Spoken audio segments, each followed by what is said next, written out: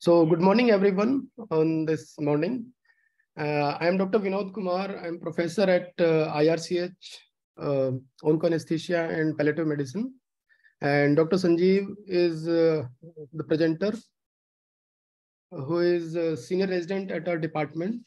He had 4 publications as principal investigator and 8 publications as co-investigator. And he had presented few publication papers at International Palliative Care Conference as well. His area of interest is artificial intelligence and machine learning in palliative care. So today's topic is regarding nutrition in terminally advanced patients. So it's quite a controversial topic in the way that few people will think that patients should be given nutrition at the end of life, and there are various thoughts that some people wants to give feed and hydration, and some people feel that it should not be given. So we will discuss this. We will discuss regarding what is nutrition and how to assess nutrition in patients and what are the parameters which we should focus on. And then we will come to the conclusion regarding whether we should give nutrition and hydration in terminal ill patients or not. So over to Dr. Sanjeev. Thank you, sir. Thank you. Good morning, everyone. So today we are going to discuss about nutrition in advanced and terminal patients. So we are opening up the discussion with a case scenario. So right now we will be seeing the case, and then in the end of our presentation, we will be discussing how to solve the nutritional part for this patient. So 60-year-old male, known case of metastatic carcinoma esophagus, post chemo and radiation. Currently, patient is on best supportive care in view of progressive decline in performance status with current ECOG PS of 4. Patient presents to palliative medicine OPD with complaints of progressive dysphagia to solids and liquids both, and he vomits every time he eats since 1 week. Height of patient is 1.65 meters, weight is 42 kgs. Weight loss in last 3 months is 20 kgs. Sarcopenia is present. Lab value suggestive of sodium 126, potassium 3.6, and aluminum 2.8. So keeping in mind this case, let's open up the discussion. First, we will see what actually is food. So food is any nutrition substance that living being consumes in order to sustain life and maintain growth. Now, how it is important for our body? It makes us think and learn. It makes us do our work. It makes us ambulate from one place to other, and it makes us enjoy the other activities of life. And combining all these aspects, we call life as healthy and active. Now, why food is essential? There are certain aspects. So one is what common man thinks about food. Food has traditional and cultural values for many societies. Food shows love, care, and affection towards individuals. Food also provides psychological comfort, and food is an important aspect which provides a good mean of socialization. Now, why food is important in a physician's perspective? So first thing is food provides overall well-being and provides a good quality of life. It improves immunity and prevents body from risks of infections. It also improves wound healing, tissue repair, and it helps in recovery of the disease, and it reduces the cost of treatment. Now coming to when nutrition becomes malnutrition. So World Health Organization has given a definition in which it suggests that any deficiency, excess, or imbalance in a person's intake of energy or nutrients is termed as malnutrition. Malnutrition has 2 broad aspects. One is undernutrition and the other is overweight. So in today's discussion, we will be considering malnutrition as undernutrition.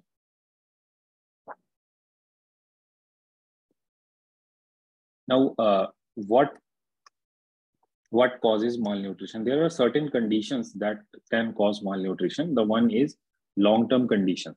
So long-term conditions include cancer, liver diseases, lung, heart, and kidney disorder, HIV, and AIDS. Mental health conditions include depression, schizophrenia, and dementia. Certain GI conditions like Crohn's disease, ulcerative colitis, and some eating disorders like anorexia and pica eating. All these conditions can lead to malnutrition. So here onwards, the discussion will be focused on advanced and terminal cancer patients who are malnourished.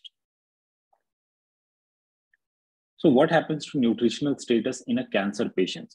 When we call malnutrition, when there is deficiency of energy in form of calorie, protein, and nutrients. What is the impact of malnutrition in cancer patients? It adversely affects tissue function and clinical outcome. The prevalence of malnutrition in cancer patients is 40 to 80%, and the outcome is it has poor survival, reduced benefit from surgery, poor tumor response to chemotherapy, and increased chemotherapy-related toxicities. Now, we have seen nutritional status in cancer. Let us see what are the symptoms patient presents if patient is malnourished.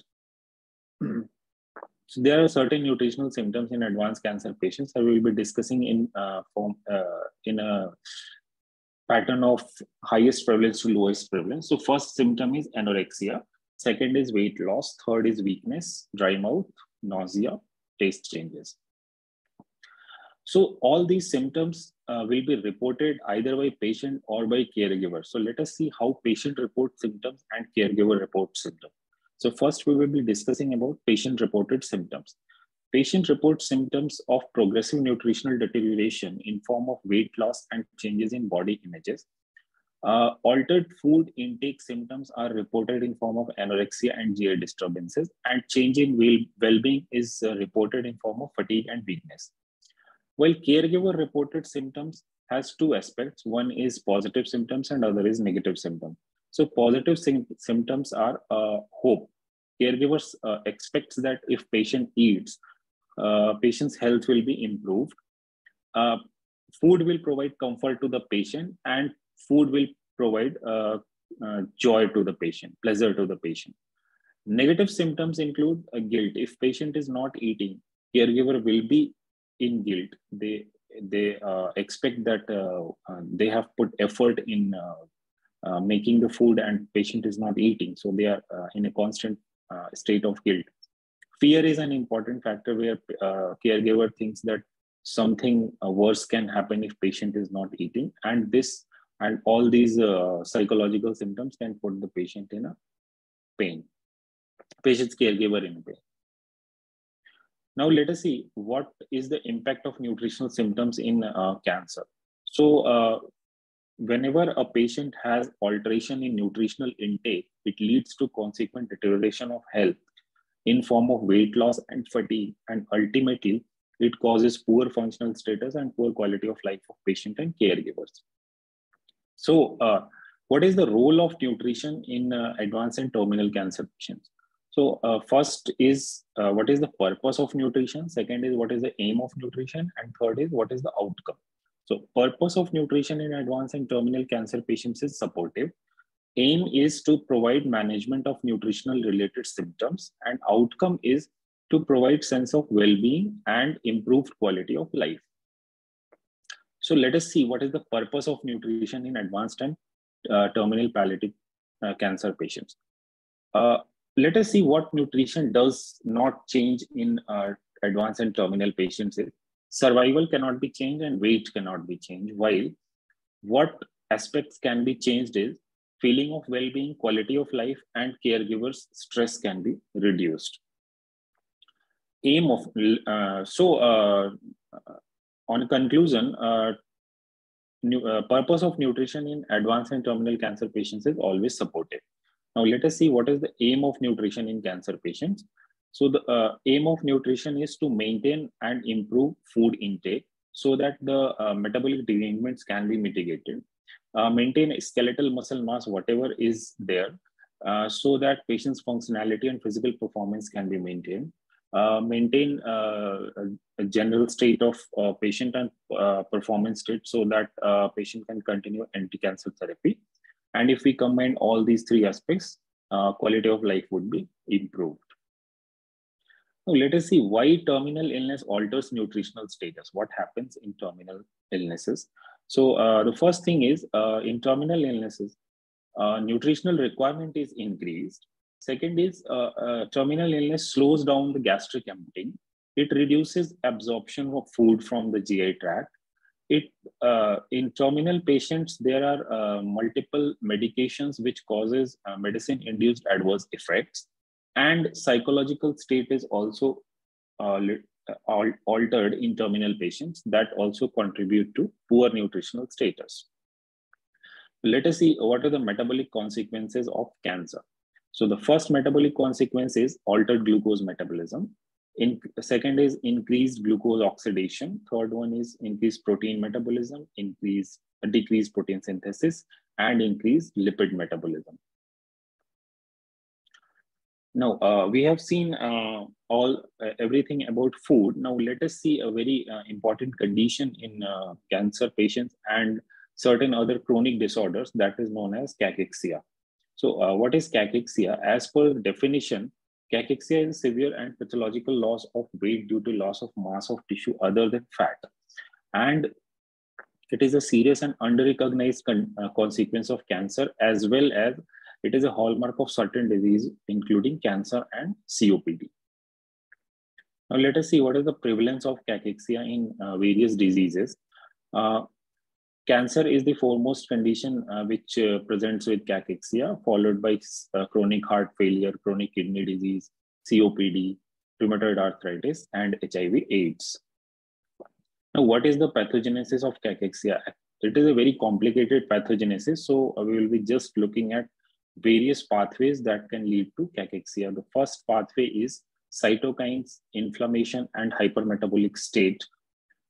Second is lipolysis and lipid metabolizing factors. Third is ATP ubiquitin proteasome pathway, JAK-STAT pathway. Cancer treatment in itself is an important cause of cancer cachexia, and reduced dietary intake and absorption. So these are various pathways that leads to cachexia. Now let us see what happens in a cancer patient when nutritional status is. What happens to a cancer patient on nutritional status? So whenever a patient is diagnosed with cancer, there are two conditions. There is increase in pro-inflammatory cytokines, which include interleukin-1, 6, TNF-alpha, TGF-beta, and certain tumor factors. And there is decrease in anabolic hormones like insulin and IGF-1. Now, if we combine both these factors, pro-inflammatory cytokines increase and decrease in anabolic hormones, this will lead to anorexia. Apart from that, increase in pro-inflammatory cytokines also causes increased resting energy expenditure, increased proteolysis, increased lipolysis, and increased oxidative stress, while decrease in anabolic hormones causes decreased adipogenesis, decreased protein synthesis, and reduced myogenesis. Now, if we combine all these three, anorexia, increased resting energy expenditure, and decreased products of synthesis, we come to a conclusion that patient has developed cachexia. And how cachexia presents? It presents in form of weight loss, muscle atrophy, poor quality of life, anemia, and reduced tolerance to chemotherapy. Now let us see what is anorexia and cachexia. What happens to anorexia and cachexia in cancer? So anorexia and cachexia is considered as a vicious cycle of death in cancer patients. Anorexia happens due to pro-inflammatory cytokines and lectins, and anorexia leads to development of cachexia. Cachexia is a condition of refractory weight loss and weakness and asthenia. This refractory weight loss causes production of pro-inflammatory cytokines and lactates, and this cycle goes on and turns out to be a vicious cycle of death. Now let us see what are the phases of cancer cachexia. So here the phase start with pre-cachexia, where weight loss is less than 5%, patient presents with anorexia and some metabolic changes. Then patient progresses towards cachexia. Cachexia can be defined as weight loss of more than 5%, or body mass index is of less than 20 and weight loss of more than 2%, or sarcopenia and weight loss of more than 2%. Apart from these, reduced food intake and systemic inflammation would be there. And then comes refractory cachexia, where cachexia is not responding to any form of treatment. Patient's performance status is low and expected survival is less than 3 months. Now, so far we have seen what are the symptoms of food, what is food, and what is cachexia. Now, let us see how we are going to assess patient's nutritional status when a patient comes to our OPD or to our ward. So we will be opening up the discussion for nutritional assessment now. So Academy of Nutrition and Dietetics has given a definition which suggests that nutritional assessment is a systematic approach for collecting, classifying, and synthesizing important and relevant data to describe nutritional status, nutritional problems, and their causes. Now, nutritional assessment is a two-step process. So in the step one, whenever a patient approaches to a physician or a dietitian, the physician does a step one procedure, that is nutritional screening. And if patient turns out to be malnourished on nutritional screening, then comes the second step, that is detailed nutritional assessment or nutritional assessment in depth. Now, what is the objective of this nutritional assessment? The first objective is to document the basic nutritional parameters, to identify the factors which are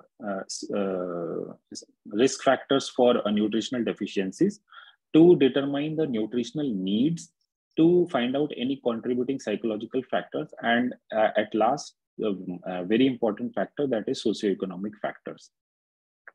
So either we are going to do nutritional screening or detailed nutritional assessment, we would be requiring certain parameters of nutritional assessment. So these parameters would be classified in clinical parameters, anthropometric parameters, body composition parameters, functional parameters, and laboratory parameters. Now let us see what are the clinical parameters. So everything clinically starts with taking a history. So first thing is history. What is the disease affecting patients' food intake, motility, digestion, and absorption? Diet history should be taken in depth. Eating habit of the patient, diet components, micro and macronutrients. Food record should be taken, what patient has eaten in last couple of weeks. And is there any specific signs of edema or ascites? And in the end, examination, which includes muscle atrophy, subcutaneous fat, and hydration status. So once we have done with clinical parameters, we would be looking for anthropometric parameters. In anthropometric parameter, the first parameter is basic height and weight measurement. Second is body mass index. And third is change in weight, percentage of change in weight. So if less than 5% change is there, we consider as mild malnutrition. More than 5% is moderate malnutrition, and more than 10% is severe malnutrition. Now, after this general anthropometric measures, we will be coming to arm anthropometry, in which we can measure triceps skin fold thickness.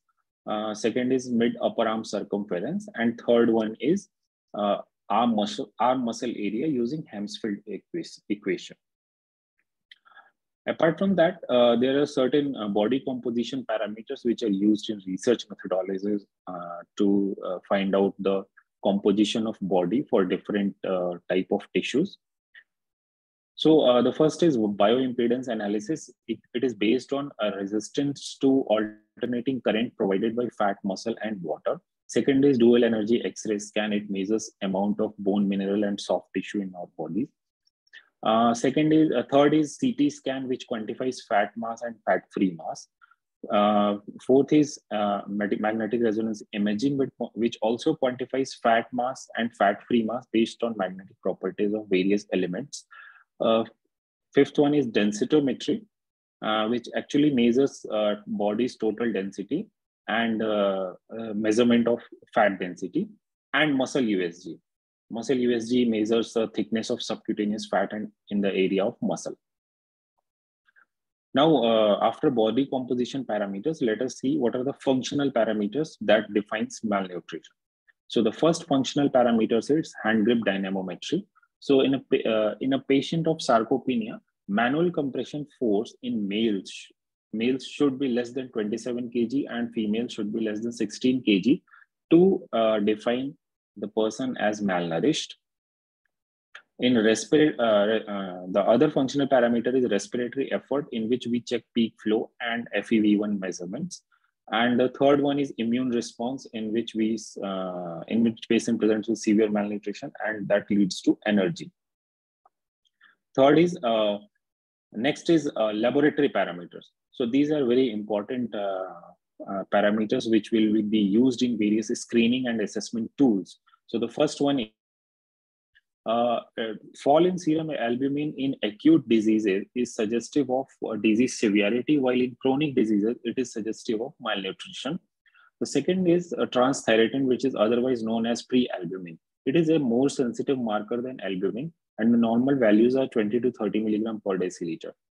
So in moderate malnutrition, it will be in between 10 to 20 milligrams per deciliter, and in severe malnutrition, it will be less than 10 milligram per deciliter.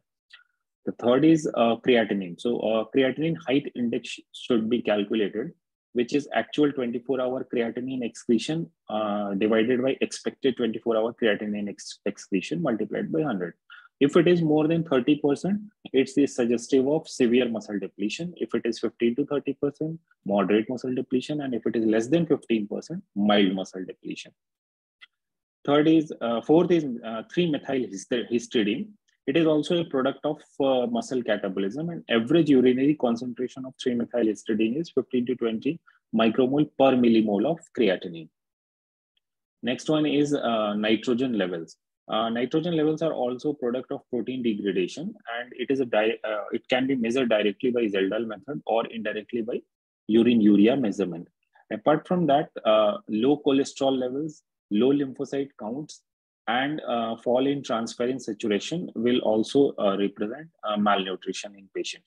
And transferrin is more sensitive marker than serum albumin levels. So we have seen all the parameters that can be used in various screening and assessment tools. Now coming to what are the nutritional screening tools. So there are various nutritional screening tools, a total of 38 I have listed here. And all these nutritional screening tools can be used in various group of patients depending upon available resources. None of them is good, none of them is bad. Everything can be used depending on the circumstances. But the most commonly used nutritional screening tool is malnutrition screening tool MST, or malnutrition universal screening tool MUST. So I have highlighted those. A total of 38 screening tools are listed here. So MUST, that has been developed in 2004, and it requires body mass index, weight loss, and illness in relation to food intake. It can be used in all patients. So these are the various screening tools. We will be using one of these tools in discussion of our case. Now, once we have done a nutritional screening and the patient turns out to be malnourished, let us go to see how we are going to do in detail nutritional assessment. Again, we are having various scales for nutritional assessment, and there are certain scales. So in our center, we are using subjective global assessment, which is also considered as gold standard scale. There are two forms of SGA. One is patient generated SGA, and one is subjective global assessment. So we are using subjective global assessment scale. It is for cancer patients who underwent surgery, and liver diseases. Apart from that, other nutritional assessment scales are also available, like mini nutritional assessment, ASPEN criteria, ESPEN criteria, and GLIM criteria. So we have seen multiple screening and assessment tools. Let us see what are the advantages and disadvantages of a few of them.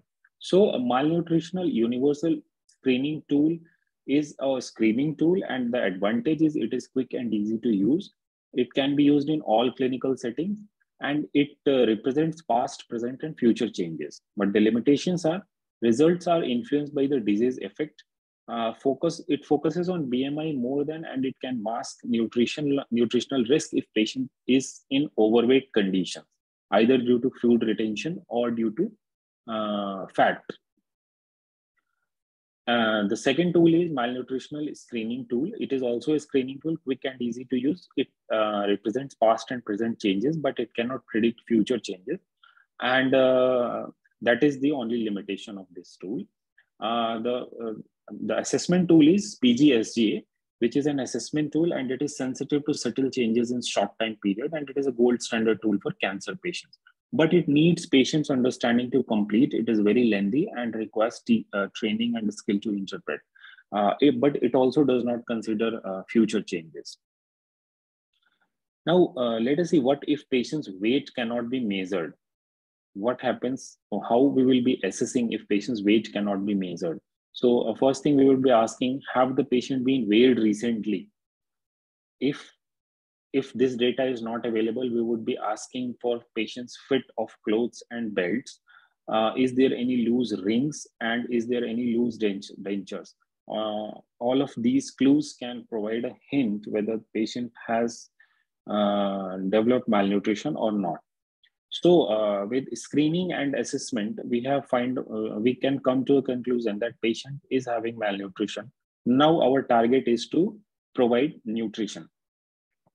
So let us see what is the role of healthcare professionals in providing nutrition in a palliative care setting. So role of healthcare professional is to identify and address nutritional factors that impair a patient's physical and psychological well-being, with the primary objective of maintaining or improving quality of life for the individual. Now, we are coming to what is the role of nutrition in palliative care. So the first is it provides nutrients in form of energy, protein, vitamins, and minerals. It avoids malnutrition by targeting, the target is not to gain weight, but to maintain weight. And it provides feeling of normality, as eating is considered as an activity of pleasure. And it avoids disparity. If patient eats, patient will be happy. If patient does not eat, patient will be sad. Now, let us see what are the nutritional deficits and goals. So, whenever a patient is diagnosed with cancer, and particularly in terminal patients, the calorific deficiency is 200 kilocalories per day, and protein deficiency is 0.3 to 0.5 gram per kg per day. Now, what is the goal? To increase the calorie intake by 300 to 400 kilocalories per day, and to increase the protein intake by 50%. Now, how we are going to achieve that goal? Our average nutritional requirement is increased by 25 to 30 kilocalorie per kg per day, and increase in protein intake by 1 gram per kg per day. So this can be used as, data can be used as average increment in nutritional requirement if patient is having malnourishment. Now let us see what are the barriers of eating. So the first is difficulty in chewing and swallowing due to advanced and terminal illnesses. Second is nausea, vomiting. That can be either due to disease or due to the therapy, and it can be treated by antiemetics, clear liquids, and cool drinks. Anorexia and early satiety, it can be due to pro-inflammatory cytokines, it can be due to disease or to treatment. This can be managed by high-calorie food, small meals, and food preferences of patients, and taste and smell changes due to various therapies. So a lukewarm and bland food should be given. Now, let us see what are the suggestions for improving nutritional intake in patient of terminal illness. The first is feed the patient when patient is hungry. Second is serve small portions of food. Gently encourage the patient to eat and do not nag. Set an attractive table so that patient feels like eating, and make food a social and enjoyable activity. What else can be done apart from that? Apart from that, avoid unnecessary diet restrictions. Avoid complementary and alternative complementary and alternative therapies can be given. Unnecessary diet restrictions include patients should not be avoided much of salt and sugar and anything what patients likes to eat, because patient is in terminal phase, so there is not much time left for the patient. So there is no point avoiding putting unnecessary restriction. Provide nutritional supplements in form of micro and macronutrients. Encouragement by loved ones is a very important aspect that can increase food intake in these patients. So apart from that, we can start on pharmacological management also. In pharmacological management, the first group of drugs is progesterone, in which magistrol acetate can be used at a dose of 800 milligrams per day, or medroxyprogesterone acetate can be used at 1000 milligrams per day. Dexamethasone can be used in a dose of 2 to 4 milligrams per day, or prednisolone in 4 as a 5 milligrams TDS. Prokinetics can be used, metoclopramide, and other drugs included thalidomide, omega-3 fatty acid, melatonin, NSAIDs like ibuprofen, cyprohepatidine, and dronabinol, which is a cannabinoid. Now let us see what happens when patient is not able to eat orally. So we should start on enteral feeding. Now let us see what are the clinical indications and what are the recommendations for enteral feeding. So clinical indication include head and neck and esophageal tumors, inoperable fistulas, and esophageal obstruction. Now, when enteral nutrition is recommended, if there is severe dysphagia, if patient is having severe anorexia, and there is decreased food intake. Now, let us see what are the methods of enteral nutrition. So we start from head. The first method is putting a nasal tube. The nasal tube can be nasogastric, nasoduodenal, or nasojejunal tube, depending on the site of disease or obstruction or pathology. Second is gastrostomy option that can be done in form of PEG, in form percutaneous endoscopic gastrostomy or button gastrostomy. Third one is if the obstruction is at the level of stomach or at the level of duodenum, then we can go for jejunostomy. Jejunostomy can be done surgically. So these are the methods of enteral nutrition where we can provide nutrition directly to the gut. Now let us see what is the summary of enteral nutrition. Nasogastric and orogastric tubes can be put for short term, and it can be used. It can be done manually at bedside.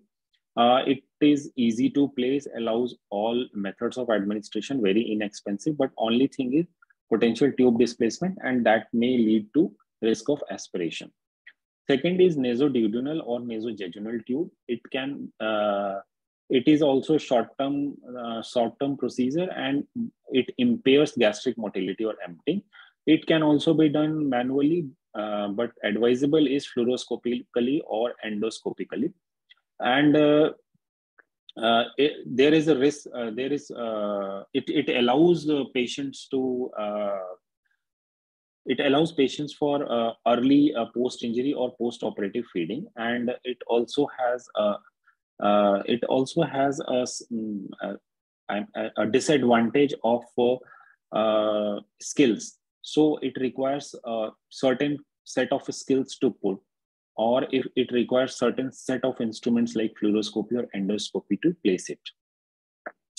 Third is gastrostomy, which is a long-term procedure, and it is done surgically or endoscopically, and it is associated with certain type of infections, tube displacement, leakage, stoma complications, and all. So these things should be kept in mind before putting gastrostomy. And finally, jejunostomy. That is also a similar procedure to gastrostomy. Only thing different is the site of placement. Gastrostomy is placed in stomach, and jejunostomy is placed at jejunum. Now, since patient is not eating for quite a few weeks, and suddenly patient has been started on oral or enteral nutrition, so patient can land up in a condition that is called refeeding syndrome. So what happens in patient is not eating for quite a few weeks, so patient has a high catabolic rate, and because of that, insulin is reduced and glucagon is increased. That causes increased glycogenolysis, increased protein catabolism, and increased gluconeogenesis. Vitamin and mineral nutrient levels are low in the body. So what happens is patient at this point of time, patient is being refeeded, and then carbohydrate becomes the main source of energy. This carbohydrate triggers insulin secretion. And once insulin is secreted, insulin causes increased protein synthesis, sodium and water retention that will cause extracellular volume expansion. Glucose uptake is increased, thiamine use in increase, intracellular shift of phosphate, magnesium, and potassium happens. And these parameters turns out to be causing hypophosphatemia, hypomagnesemia, hypokalemia, thiamine deficiency, salt and water retention. And this is called as refeeding syndrome. Now coming to parenteral nutrition, what are the, when patients is selected for parenteral nutrition, if there is inoperable intestinal obstruction, if patient is expected to survive for prolonged duration, and calculating the risk versus benefit. If benefit is more, we can go for parenteral nutrition. Limited use of parenteral nutrition is, it is difficult in home care implementation. It is a costly method of providing nutrition, and there are certain ethical dilemmas also in providing parenteral nutrition. Now there are some guidelines, ASPEN guidelines, ESPEN guidelines. So we will be looking at ESPEN guidelines for enteral nutrition. What ESPEN suggests? There are certain general conditions. That is, general condition include frequent nutritional assessment and early nutritional intervention. So indication of enteral nutrition as per ESPEN is start enteral nutrition if patient is not able to take orally. If existing undernutrition or if patient is not able to eat for more than 7 days, either it is there or it is anticipated. Inadequate food intake, if resting energy, 60% of resting energy expenditure for more than 10 days, then we should start enteral nutrition. And in weight losing patients with inadequate nutritional intake. Apart from that, in perioperative patients, 10 to 12 days prior to major surgery, if patient is having severe nutritional risk. If patient is on radio and chemoradiotherapy, then intensive dietary advice should be taken, and routine enteral nutrition. In that condition, routine enteral nutrition is not indicated unless patient feels aphagic. During chemotherapy, routine enteral nutrition has no effect on tumor response, but it can be initiated if patient is feeling aphasia and patient is not able to eat. In incurable patient, enteral nutrition can be provided as long as patient consented and dying phase has not yet started. Now, in stem cell transplant patient, routine use of parenteral nutrition is indicated. Parenteral nutrition is preferred over parenteral nutrition is preferred, and in certain conditions, like if there is hemorrhagic risk infection with enteral tube placement, and in immunocompromised patients. It should be applied in form of tube, either transnasally or percutaneous route like gastrostomy or jejunostomy. If there is any obstruction in the upper part of the body, like in head and neck cancers or in esophageal cancers or in gastric cancers or gastric outlet obstruction syndromes, if patient is having radiation induced mucositis, if it is oral mucositis or gastric mucositis, percutaneous endoscopic gastrostomy is preferred. Now, there are certain points that should be considered while ordering enteral nutrition. The route of administration should be decided whether it is nasogastric or gastrostomy. Feeding schedule should be decided whether it should be given continuous or bolus. Nursing care of the feeding tube should be advised. Nutritional monitoring should be done at frequent intervals. Biochemical monitoring should also be done at frequent intervals. After that, ESPN has also provided guidelines for parenteral nutrition. Parenteral nutrition can be provided if energy expenditure is 20 to 25 kilocalorie per kg per day in bedridden patients and 25 to 30 kilocalorie per kg per day in ambulatory patients. Parenteral nutrition should be provided for short duration, and there are no specific formulation for this. There are no defined formulation for it. And for long period in frank cachexic patient, if 50% of non-protein energy is provided by lipids. Now, indication for parenteral nutrition. Parenteral nutrition is harmful in non-aphagic patients. So if patient is having aphasia, then only we should start parenteral nutrition. And it is recommended in patients with radiation-induced mucositis or radiation-induced enteritis. Now, the provision for nutrition is supplemental parenteral nutrition is in inadequate enteral nutrient intake if resting energy expenditure is less than 60%, or it is anticipated for more than 10 days. Parenteral nutrition should not be recommended if adequate oral or enteral intake is possible. In perioperative patient, when enteral nutrition is not possible in malnourished patient, then parenteral nutrition should be advised. During non-surgical therapy, if parenteral nutrition is not recommended routinely in chemotherapy and radiotherapy or in concurrent CTRT, but it is recommended if enteral nutrition is not possible and patient is starving for more than 7 days. In incurable patient, in cases of intestinal failure, parenteral nutrition can be given if expected survival is more than 2 to 3 months, and parenteral nutrition is expected to stabilize or improve performance status or quality of life, but it will never increase the weight of patient. Now, what is the composition of parenteral nutrition? What is the composition of total parenteral TPN? It is a hyperosmolar, calorie dense, and usually it is comprised of amino acids, glucose, and lipid formulation. The calorific value is 30 kilocalorie per kg per day, and the protein content is 1 to 1.5 gram per kg per day. The dextrose content is 65% of total non-protein calorie and 35% of lipid as a non-protein calorie. Apart from that, micronutrients can be added in form of potassium, calcium, magnesium, phosphate. It is prepared under sterile conditions, and it is delivered into high flow venous system. So TPN should not be provided in peripheral cannula. It should be provided in central cannulas.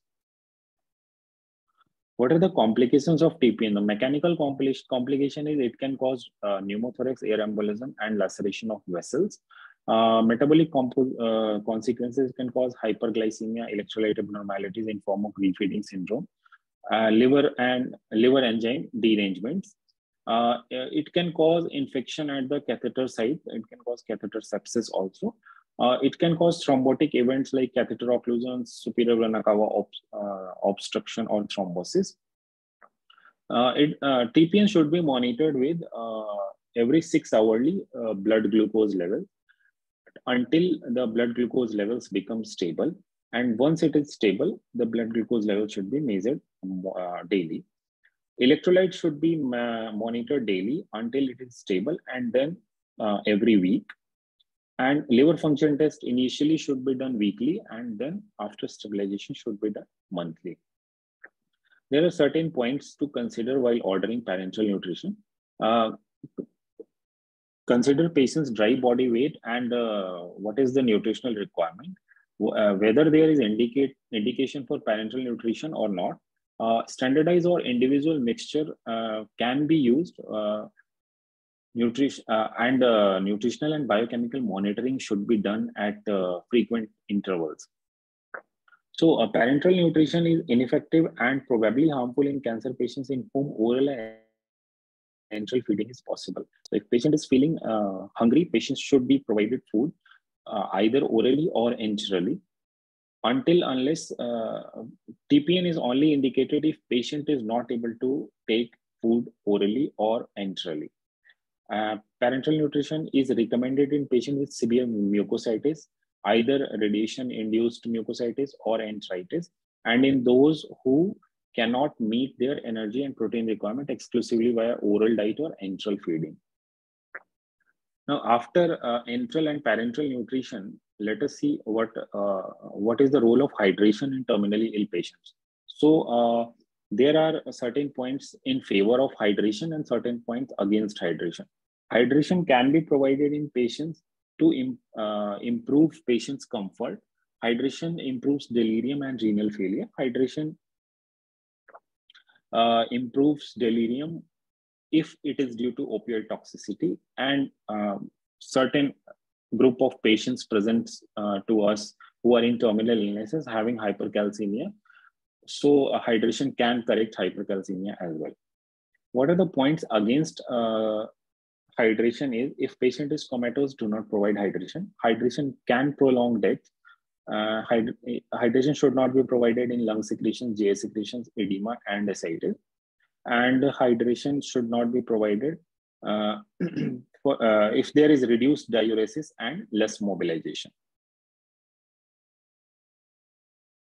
Now, once we have done our nutritional assessment and we have provided nutrition, what is the how we are going to do all these assessments and interventions. So first we will do nutritional assessment using nutritional screening and assessment tool, and then we will be identifying the what are the concerns of patient and family. Then we will be integrating nutritional methods in plan of care. And after integrating nutritional methods, we would be re-evaluating whether our goals has been achieved or not. So after this entire discussion, we will be coming back to our case again. So the case was, it is a 60-year-old male, known case of metastatic carcinoma esophagus. Patient has underwent chemo and radiotherapy. Currently on best supportive care in view of progressive decline in performance status.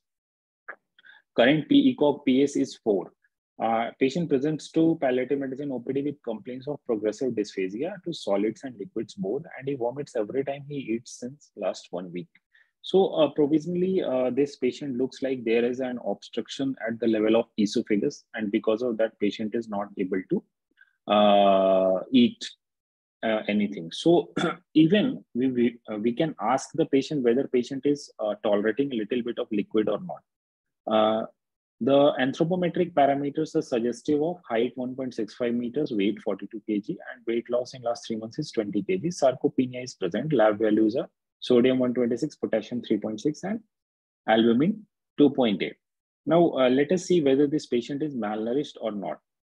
So we would be using malnutrition universal screening tool to assess whether there is malnourishment or not. So the first parameter used in MUST is BMI score. So considering our patient, the BMI score is less than 18.5. So the score would be 2. BMI score would be 2 for this patient. Second is weight loss score. So our patient has lost 20 kgs and current weight is 42. So 30% of weight loss in last 5 months, 5-6 months. So this indicates a score of 2. So BMI score is 2, weight loss score is 2. And third is whether the acute disease, if patient is acutely ill and there has been or is likely to be no nutritional intake for more than 5 days. So our patient is not eating for more than 7 days. So here also the score would be 2. Now adding all these scores, 2 from BMI, 2 from weight loss, and 2 from acute disease effect score, the total score becomes 6. So let us see how it is classified. If the score is 0, there is low risk of malnutrition. If the score is 1, the risk of malnutrition is medium. And if the score is more than equal to 2, the risk of malnutrition is very high. Now, if we sometimes we do not have time in our OPDs to assess the patient in detail as far as nutrition is concerned. So we can decide on these scores and we can plan intervention as per these scores as well. So if score is 0, low risk patient, so routine clinical care is advised and repeated screening should be done. If patient is having hospital visits, we can do weekly. If patient is at home care, we can do monthly. And if patient is in community level, annual assessment can be done. If the score is 1, patient is in medium risk. So, and strict observation should be made. Dietary intake should be documented in last 3 days. And if it is found inadequate, it becomes a little concern to manage. Repeated screening should be done weekly in hospital settings, monthly in home setting and 2 to 3 monthly in community settings. And if it is found to be inadequate, nutrition is inadequate, then we should start setting up goals and providing nutrition to this patient. And third is, if the score is more than 2, the patient is in high risk of malnutrition, this patient needs to be treated. So this patient should be referred to dietitian, nutritional support team, and implement various nutritional methods and policies. Improve and increase overall nutritional intake in this patient. Monitor this patient more strictly. In hospital setting, it should be monitored weekly. In home care setting, it should be monitored monthly. And in community settings also, it should be monitored monthly. So our patient has a score of 6. So our patient needs nutritional support. Once the patient has been screened, the second step is to assess whether it is actually there or not. And this detailed assessment can be done by using subjective global assessment form. So this is the SGA form which we are also using at our institute. So when we apply this form, our patient turns out to have severe malnourishment. Now coming back to the case.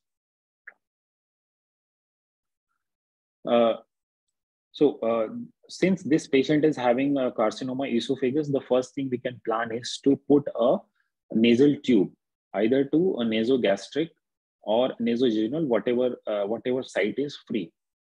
So we can try and attempt to put a Ryle's tube. If it is not going, we can plan a fluoroscopy guided Ryle's tube insertion or endoscopy guided Ryle's tube insertion. If that also fails, then we should go downwards and we should think of putting some gastrostomy tube to this patient. So if scope is not passing through esophagus, then the next option is to put surgically placed gastrostomy tube. And certain times, these patients present with some obstruction also at the level of gastric outlet or at the level of duodenum or in the small intestinal part. So if that is there, then we can put the patient on jejunostomy tubes also. Total parenteral nutrition would not be advisable. TPN should not be advisable in this patient, as this patient is losing weight very drastically. Performance status is 4, and patient is currently on best supportive care. So if we calculate expected survival, it would be less than 6 weeks. If we put patients all the details in palliative performance index and we can find out the survival, it would be less than 6 weeks. So in that condition, total parenteral nutrition should not be advisable for this patient. So this is what this presentation was about nutrition. Thank you. So thank you, Sanjeev. It's a very comprehensive detail about nutritional requirements and what is exactly nutrition is. So the house is open for discussion. If we have any questions, we have not received any question in the chat box. Seema ma'am, are you there? Yes, Vinod. Yeah, ma'am, would you like to say your experience regarding enteral nutrition or nutritional requirement in terminally stage patients? Okay, so first of all, thank you, Sanjeev, and thank you, Vinod, for the wonderful presentation. And very comprehensively, I think Sanjeev has really described. And regarding our practical experience, most of the time we encourage the patient to take orally as much as patient able to take it. We don't go for the many invasive procedures, and if the patients are totally not able to take it all, then we go for minimal invasive like twice to feed. If the patients and the attendants, when we explain everything, and then they want that invasive procedure should be done, then we go for the rice tube insertion. And the third is, which is the last one, which we go for the PEG. Either initially the patients are waiting for any anti-cancer therapy. This is the usual practical approach in our setting we are doing in advanced cancer. For terminal patients, our protocol is there. We explain the patient attendant and they try to take as much as possible orally. That's the usually routine approach to our patients. If any senior faculty is there, which I'm not able to see, if any they want to add there anything in this, they can do it. Dr. Jennifer Jeba is there, ma'am. Would you like to share your experience in such patients? Jennifer, ma'am.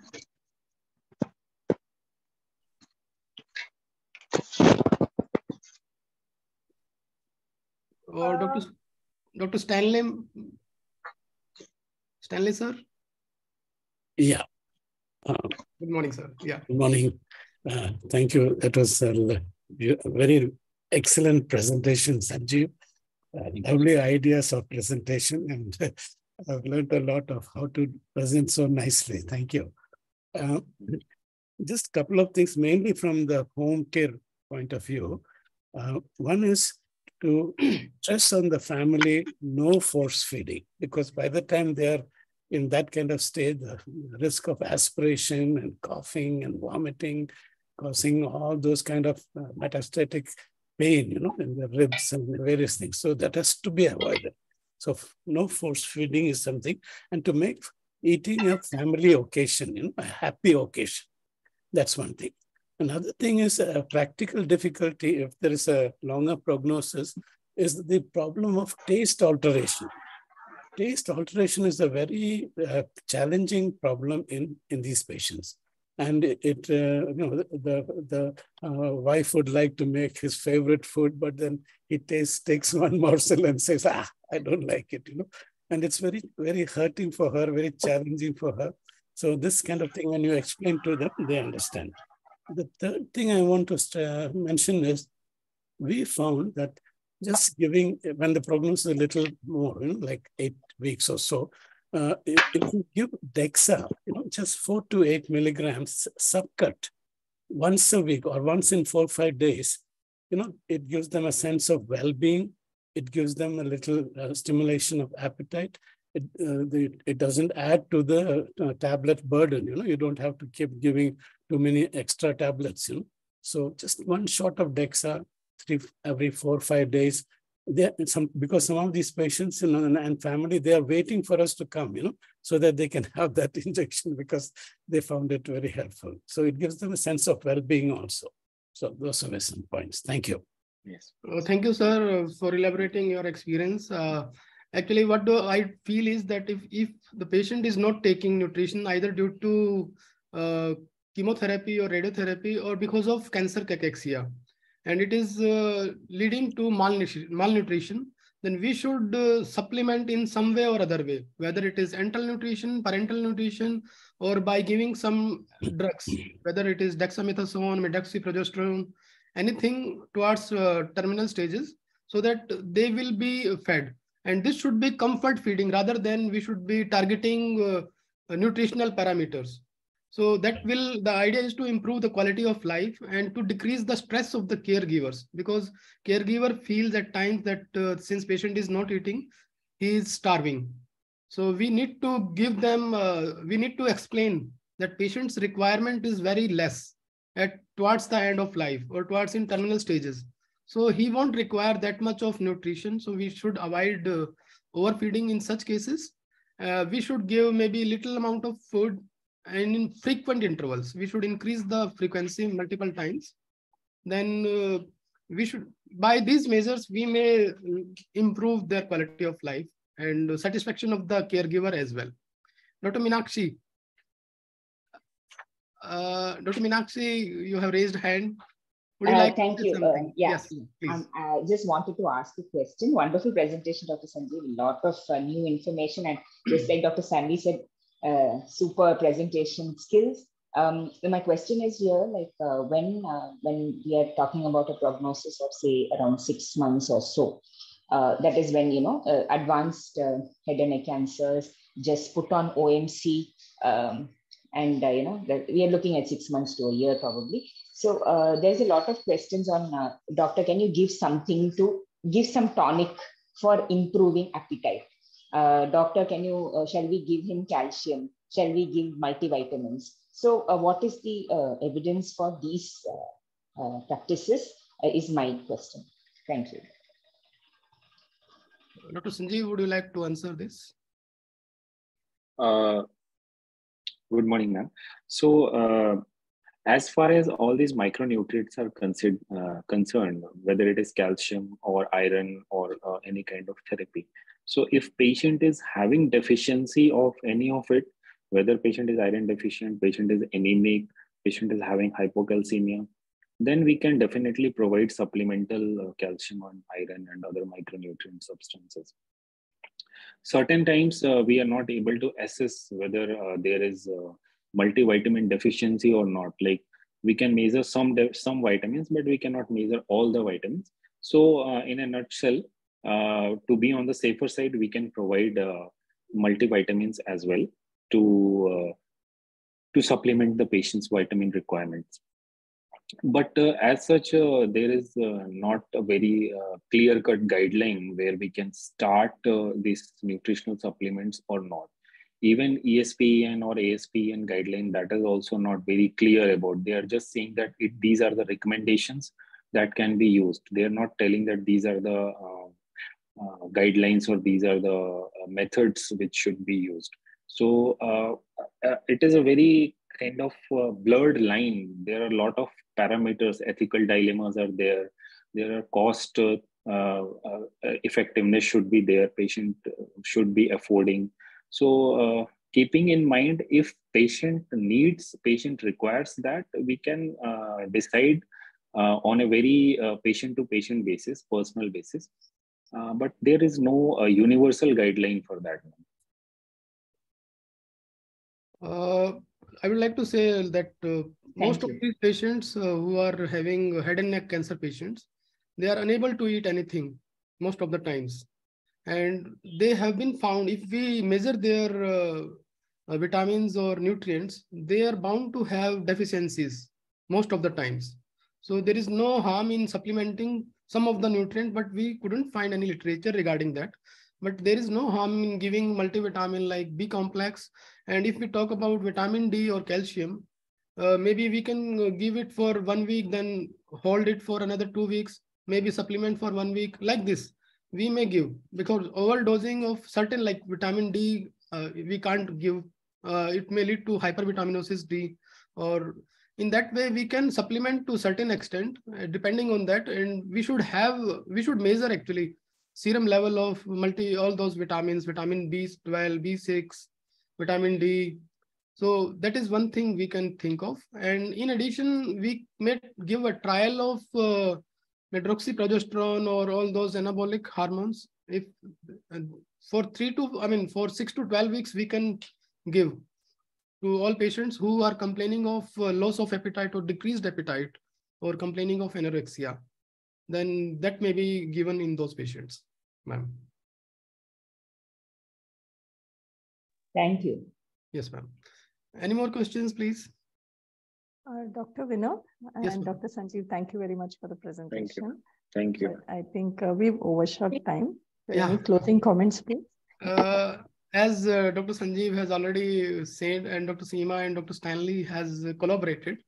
So I feel that nutritional supplement, nutrition should be given based on the patient's comfort towards end of terminal stages. And it should not be like we should be feeding, and psychological components should be taken care in all patients. Why they are not eating, that should be tackled in all patients. So with this closing thoughts, I think we should close this discussion now. We are overshooting time.